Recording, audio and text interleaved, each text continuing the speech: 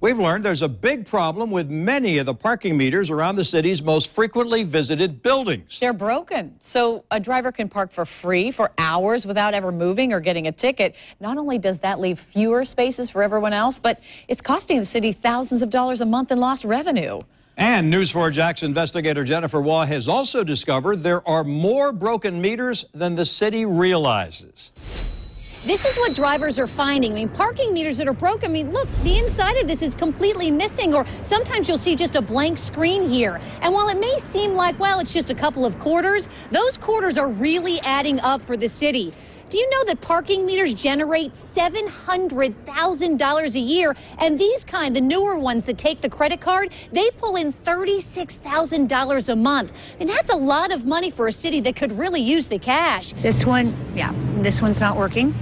That's one. We hit the streets. It's missing the entire inside of it, so the battery's missing out of this one. That's two. This was broken. Look, there's nothing in it. The battery's missing. Number three. It's definitely not working because you can see there's no guts in it. Nothing. All right, let's keep going.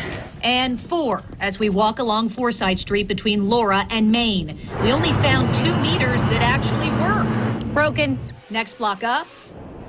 Broken. We found 6 of the 10 meters on this side of the Bank of America building are busted too.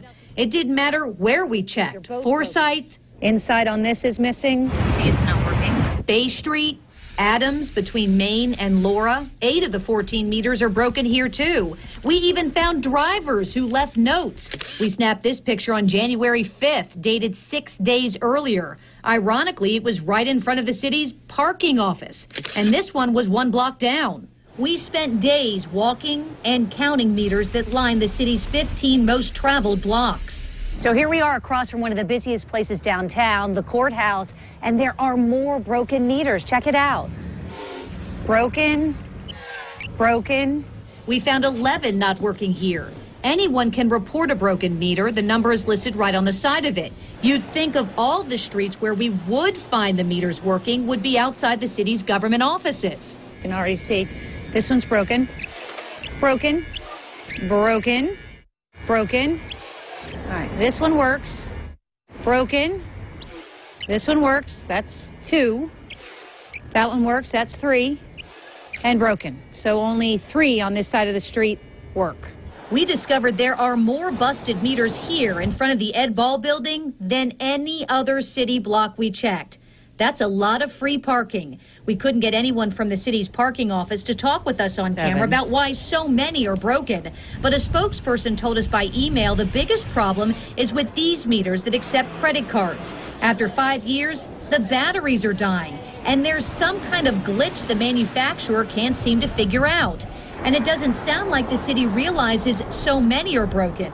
Of the 547 credit card meters in downtown Jacksonville, the city says 116 are not operational, so about 20%. But we found even more than that, and we were only able to check 329 of them. According to our count, of the 60% or 329 we checked, marked in yellow, look at how many are broken. 120. So 36% of the meters are busted, which means the city is losing nearly $8,000 a month. And we've learned the batteries started dying as many as 5 months ago. These are pictures a viewer sent us of broken meters dating back all the way to October. The lost revenue is tremendous, not only to the city, but to my business itself. Greg Vaquero owns Gus's Shoe Repair across from the Ed Ball building. Customers that come in with a 5 or 10 minute shoe shine or dropping shoes off drive around the block 4, 5, 6 times, call me up and say, I couldn't find a parking place. I'll have to come back another day or find another shoemaker. He says city workers are taking advantage of free parking in the broken spots, tying up meters meant for his customers. The only place really find a place to park lots of times is like 2 or 3 blocks away. You'll circle the block 3 or 4 or 5 times. I have the lowest customer count strictly because of parking, because they can't get their packages into my store. Vicki Wilkins says she has the same problem. She owns the UPS store around the corner. I don't know anybody else that has 8 merchants in 1 block downtown and only 6 meters. And we found 4 of those 6 were broken too. Even though we spotted this parking enforcement officer walk right by those broken meters, 10 days later, they were still busted. You can sit there all day, and they do. And they've been broken forever. So my customers cannot get here. I have over 300 mailboxes that they got to come in and check their mail every day. To come and get your mail, you have to park 2 to 3 blocks away to run into my store for 5 minutes. Wilkins got so desperate last week, she put up these signs, which seemed to work, until the city told her they're illegal and removed them. Wilkins tells me after complaining again, the city has finally repaired the broken meters in front of her store. The question is, are these meters turning into a money pit for the city? Of the 547 meters like the one you just saw, each one costs $645. The city already had to buy 300 batteries at about $30 each to replace the ones that are at the end of life. So that's $9,000 already spent. But they're still breaking. The city says technicians from the manufacturer still haven't found a fix, though, after several weeks. In the meantime, the company is sending new replacements. Jennifer Waugh, Channel 4, the local station. Jen staked out the block in front of these stores to see how much of a problem this really is and to find out if these city workers are even reporting the broken meters to their bosses in city government. Ma'am, excuse me, I noticed that this meter is broken. Have you reported it? It looks like you work for the city. Have you reported that the meter's broken? This woman wouldn't stop before walking into the city's office building early last Wednesday morning. She had just moved her red car from a metered parking spot, you see it here at 7 a.m., to a broken one 39 minutes later. Now she can stay for free all day. In fact, we spotted her car still there 5 hours later at 12:03. And see that green car? Same thing. It starts out parked in a working meter last Tuesday, 7:33 in the morning. But we catch the driver just an hour later moving to a broken meter. She takes a good look at that meter before walking back into the city building. Another day of free parking and another spot taken for Gus's shoe repair customers. Terrible. That's what I hear all day long from the customers that come and try to park. It's mainly the city that abuses the parking here and takes up all the meters with their city vehicles and their employees. We find Greg Vaquera's customers hardly stand a chance.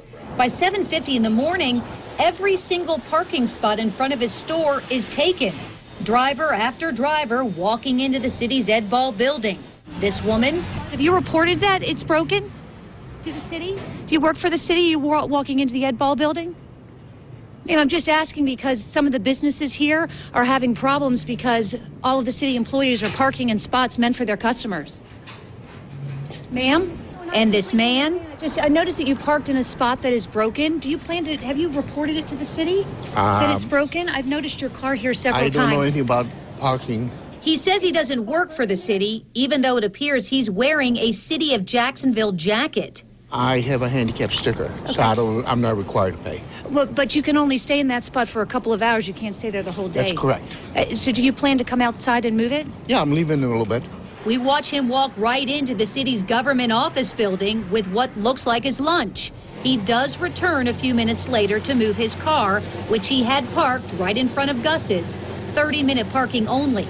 Vaccaro says he has parked here for hours before. I've talked to him about that before and asked him not to park there all day long like he does. What does he say? He says, I'll be right back. And does Just he ever come back? Kind of like brushes me off like he did you. Just kind of like that. Yeah, he does come back about 3 or 4 or 5 o'clock in the afternoon. And he parks right in front. Takes that spot all right over the place. Yeah, wherever there's an open spot. We caught that same car parked in another broken meter days earlier on January 7th.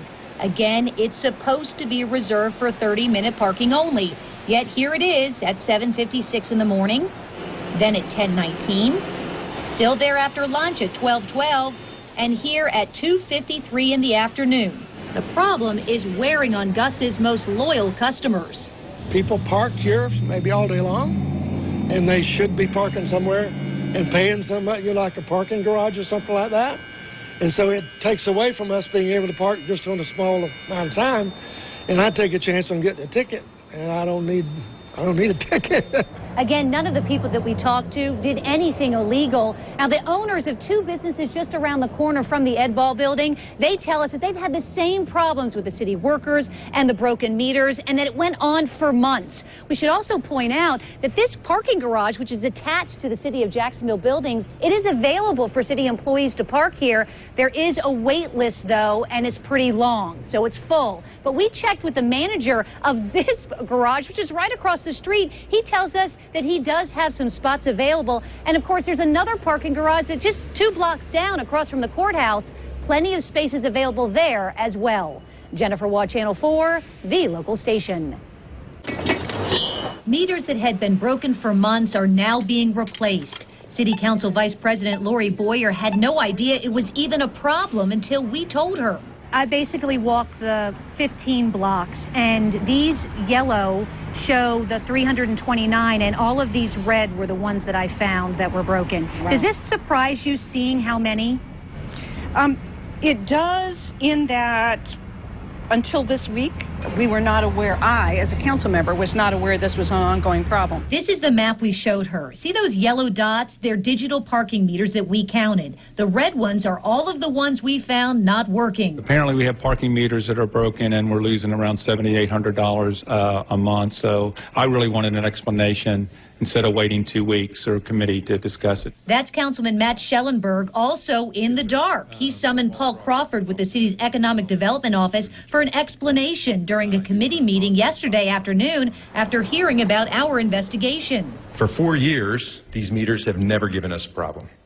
Up until the last quarter of 2015, they started to go out, and they started to go out en masse. Crawford wouldn't talk with us when we requested an on-camera interview, but he explained to the council the batteries in the digital meters all started failing at once. And even though they bought 300 new ones, many are still not working, and the manufacturer hasn't been able to figure out why. Schellenberg asking why the council hadn't been told. And I apologize. We should have reached out to you earlier. We spotted this crew fixing meters in front of the courthouse this afternoon. Is 305 at the next block? They even asked us about the ones we found broken to make sure they know about all of them.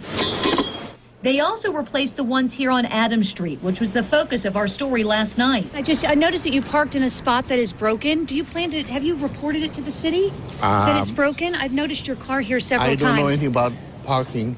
We discovered city workers parking in spots in front of the city's government offices, staying all day for hours. Since the meters were broken, they could park for free, tying up spaces meant for businesses like Gus's Shoe Repair on Adams Street. Terrible. That's what I hear all day long from the customers that come and try to park.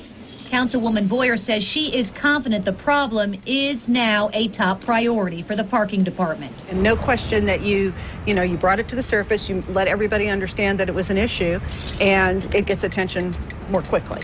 These replacement meters are actually only going to be here until the new meters come in. They're waiting for about 54 of them. So Councilwoman Boyer told me, she said, look, we're going to give these new ones, we're going to give them 60 days, make sure that they work, make sure the batteries don't run out. But if they do, council's going to have to make some tough decisions. You have to remember they cost $670 each. And they might have to go with a new company and buy a lot more, which is a lot of money for the city. Jennifer Waugh, Channel 4, the local station.